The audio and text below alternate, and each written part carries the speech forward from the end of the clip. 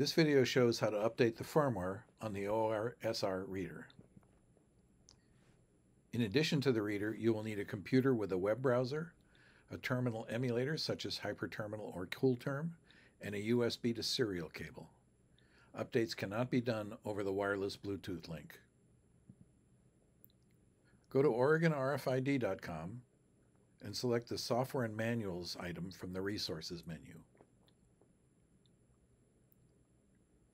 Select the firmware for the ORSR reader. When the file appears, select all the data and then copy it.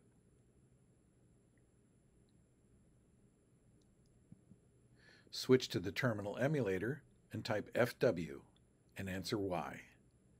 Then paste the firmware. The file is loaded into the reader. Then the checksums are verified to make sure the transfer has no errors.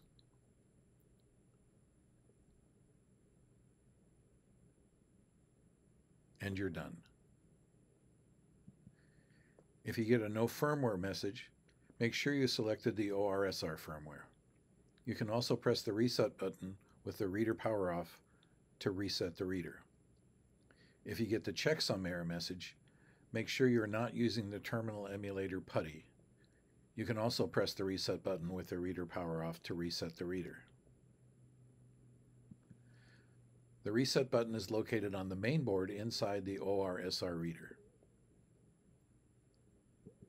If you have problems, contact us at support@OregonRFID.com. We have an extensive FAQ on our help desk. We can also schedule Zoom sessions to assist you. Our YouTube channel has some helpful videos, and we offer classes and webinars upon request. Thank you for your attention.